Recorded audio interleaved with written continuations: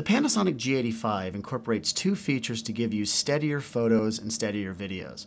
The features are called our 5-axis in-body image stabilization system, and it works in conjunction with our optical image stabilizer that's built into your lenses. This is great unless you wanted to adapt maybe your old SLR lenses to work with the camera, or you have some beautiful old legacy glass that you'd like to shoot with the camera. Don't worry, we can still stabilize those lenses too.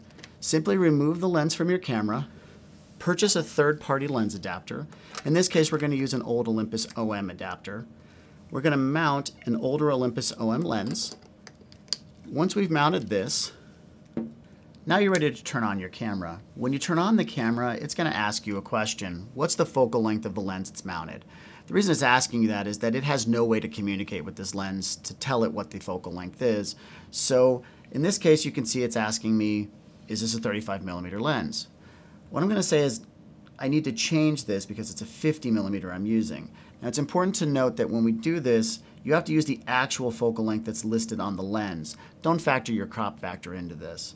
So in this case, I'm going to say yes, and then I'm going to select the true focal length of this lens, which is 50mm. And now I'm ready to go ahead and shoot.